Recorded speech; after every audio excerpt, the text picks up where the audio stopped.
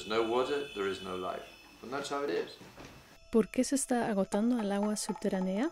Lack of rainfall and over-extraction of water from the aquifer. With, over the last 4 years, around about 6 million olive trees planted. Until now, we're faced with 422% over-exploitation, a very dangerous and critical situation. Pues ya ves, para arriba tanta planta, hay mucho, hay millones y millones, madre mía. Prácticamente, si uno viene en avión y ve Almería, está cubierta de plástico la provincia.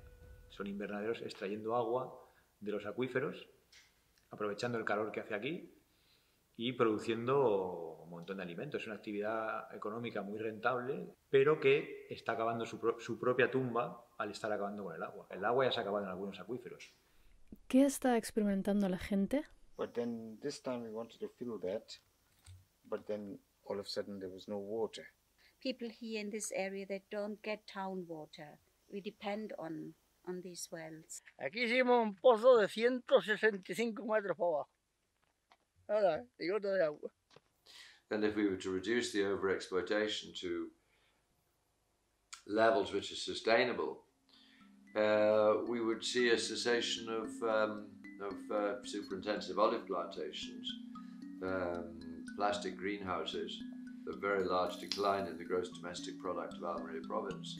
We're talking millions and millions and millions of euros. So it's a difficult one to address. Había una balsa de agua ahí arriba que nacía por sí sola. Salía en cualquier sitio, había una fuente de agua, un nacimiento, brotaba el agua arriba. Así que la principal responsable es la intensificación, sobre todo de la producción agraria, ¿no? Y la falta de política, de gobernanza sobre la agua subterránea. Quien utiliza agua de acuífero, reunirse de alguna manera para, por ejemplo, reforestar las cuencas hídricas donde cae ese agua, porque cuanto más vegetada esté una cuenca, cuanto más vegetación tenga, mejor esté el suelo, más agua va a ir al acuífero.